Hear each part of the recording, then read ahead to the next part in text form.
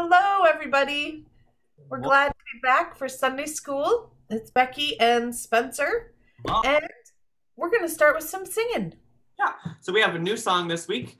It's called Whatever You Do. Okay, here we go.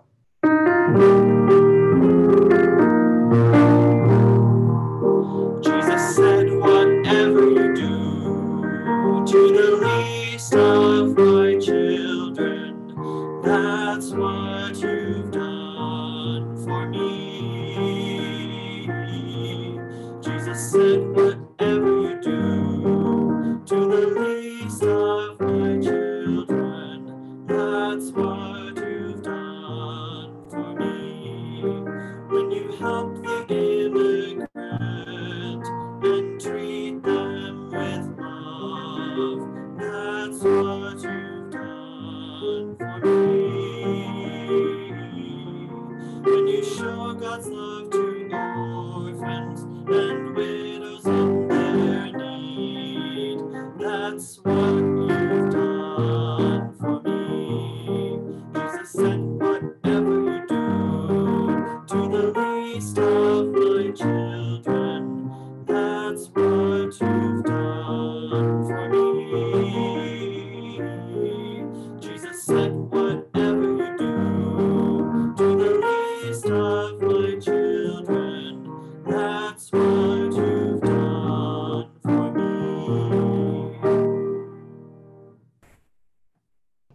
Thanks, Spencer.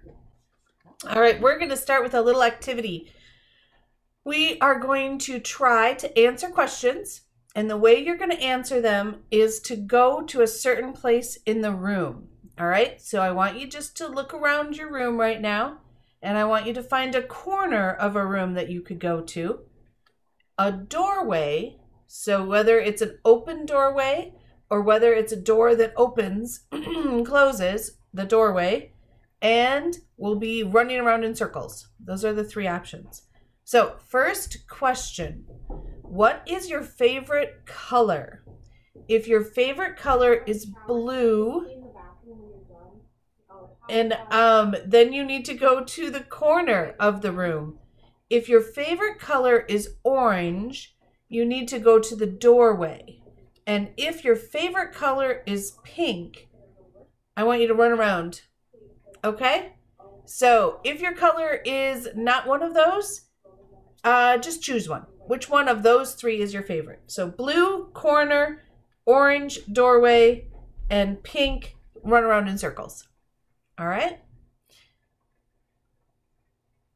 All right, next. My next question is, how many siblings, how many brothers or sisters do you have?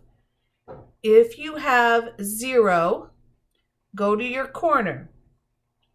If you have 1 to 2 siblings, go to the doorway. If you have 3 to 4 siblings or more, run around in circles. All right, we are going to do one more. If you could choose where you wanted to live when you grow up, or now, for that matter, if you got to choose, would you choose a place that looks like a desert? Go to the corner. If you would choose desert, mountains, go to the doorway. Or if you would choose a city, run around in a circle. All right? So moving around like this, you can all come back now, all right? Because we probably made different choices. If you have siblings in your house, some of you might have been in the corner and some of you in the doorway. This is how people in the global world and around us move around and move to other countries and move to other places, sometimes because of jobs, sometimes because of family. And so that's what we're going to be talking about today is people that move to other places. There are also immigrants when we move from one country to another country and we are trying to make a new start. A lot of times because there are things that are unsafe for us where we're living, that we move to a new place or try and go to a new place to find safety. And what does God and Jesus say about that? So we're going to read our story. So Spencer is going to start us off. Okay, so our story this week is from Deuteronomy chapter 10, verses 12 through 22. Deuteronomy, that's a big word. So, hey, everybody, what is it that God wants from you? He wants just this. He wants your reverence, your faithfulness, your love, your dedication. And for you to obey the commandments. They're for your own good. All the sky and all the stars belong to God, the earth and everything in it. And listen, God chose you, your people, your ancestors, and your children. You.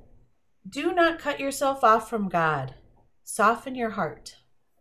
God is above all, but concerned for those who have nothing, caring for those who are stranded and alone, providing for them. You too, remember when you were immigrants, strangers in Egypt. Let that memory stir compassion in you for the strangers among you. Worship only God, hang on tightly to God, praise God. Know that everything wonderful you have seen, God has done. Remember that your ancestors entered Egypt, only 70 of them, and now there are as many of your people as there are stars above. Yes. All right, now we are going to get your coloring sheets. If you would like to color, find your coloring sheets. If you are the younger group, you have a storybook that looks like that. If you are from the older group, it's a picture that looks like that says, Love the Stranger from Deuteronomy. Just like that. Okay? And so go ahead and start coloring, and we are going to talk about this.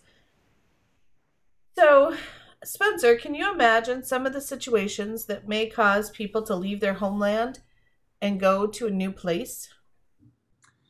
You know, I can't imagine them, but I do know, like there are instances of when there's wars and maybe I just thought of famine, which means there's no food. So if people are very hungry and they're looking for a place that has food for them to eat, would be a reason. yeah, a friend of mine, her family had to leave their home country because of a war that was happening, and so they came to America when she was a very little kid, and she's a friend of mine that's in college, and yeah, it's really sad though that they had to leave their homeland for that. But yeah, famine. Yeah, trying to think what else. Sometimes, if it's not a war, sometimes countries become just violent, whether there are people that the government is not quite stable. And so people who are causing violence in the streets. And so people just can't live where they live in fear all the time of being harmed. And so they might leave for that reason. Yeah, How do you imagine it feels to be an immigrant? I would think it would be so scary, you know? Um, the kids at home right now, you think about if you had to go to your first day of school and you didn't know anybody and you didn't know the language, maybe that would be so scary. And imagine if you were leaving your country, your family, your home, and leaving in hopes that it would be a better place. It would be so scary, but maybe exciting. The hope, maybe the feeling of we're going to get out of the thing that's really harming us right now, and we're going to move to a place that has opportunity. A lot of people see America as the place of opportunity, the place to be able to be free. And so that hope may be inside of them too. Yep. So God cares deeply for people who are the least powerful, especially women, children, immigrants, as our Bible story says. Can you imagine some reason God shows extra care for them? Ooh, that's a good question. If we want to get really like deep, sometimes they are the people that are treated the worst in society. And so uh, I think it's that God shows extra care for them because they need it the most. And when we're compassionate, we care for those who need our help the most. So Yes. Mm, I like that answer. Yep. Yep. Not only does God love immigrants, but our Bible passage says, you must also love immigrants. I wonder what ways we can show compassion to immigrants in our lives and world. What comes to mind? Yeah. I'm wondering if any of you at home right now have kids in your classroom that, or in your school that maybe are immigrants that have come and maybe don't know English quite yet, or are overcoming, trying to get winter clothes. Maybe they came from a really warm country. And so now they need all of the things you need for winter here in South Dakota. So if you have friends like that, those would be people that you can be kind to and maybe help show them the ropes of what South Dakota weather is like, or what how to speak English. All of those things can be helpful to people who are here. We also, at our church, we have two organizations there that help the immigrant, because as a church we want to be aligned, be with people who are doing Jesus's work, God's work, right? And so South Dakota Voices for Peace is a group that is housed, their offices are in our church, and they help the immigrant. So people who have come here and need a pathway to stay here, to a path to citizenship, South Dakota Voices for Peace legally helps them do that. So that is one way we can be like Jesus and help those.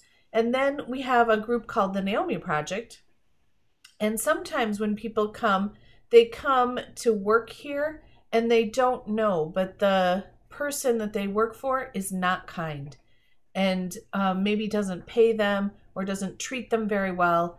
And they need help getting out of that situation. And the Naomi Project is a place where they can help get them out of that situation and help them find a path to stay here and work maybe for themselves or for another company that would treat them kindly. So both of those groups are in our church, and Spencer and I have gotten to know the people that work there, and it's really great to know that our church is helping in ways, even if it's helping give a space for them to work from. So that is a great thing.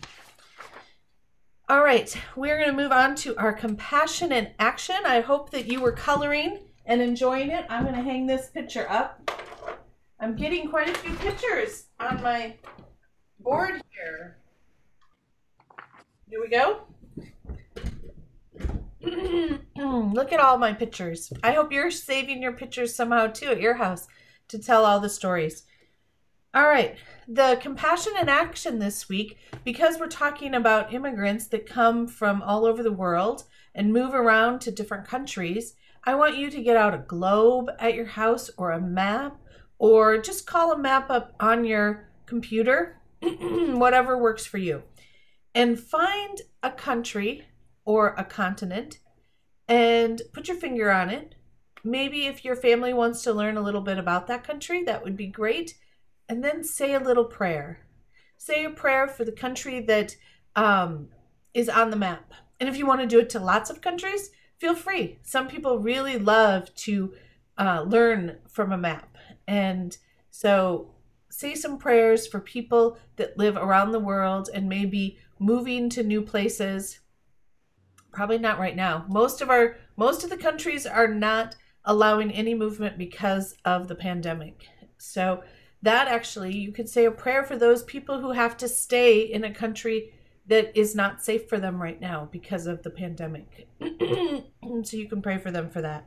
So, all right, let's sing and then we'll say our prayer. Good. Okay. So yeah, let's sing our song that we sang at the beginning of Sunday school today. Whatever you do.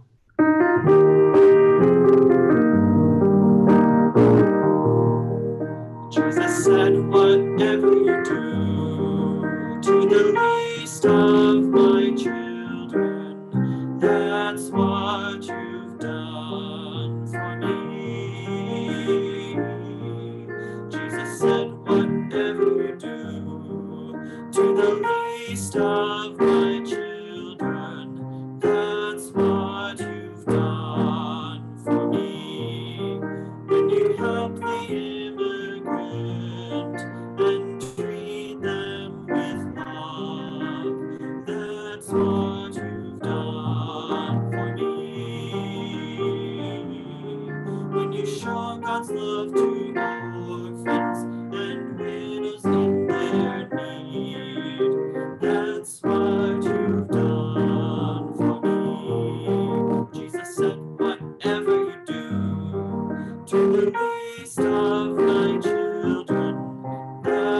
what you've done for me.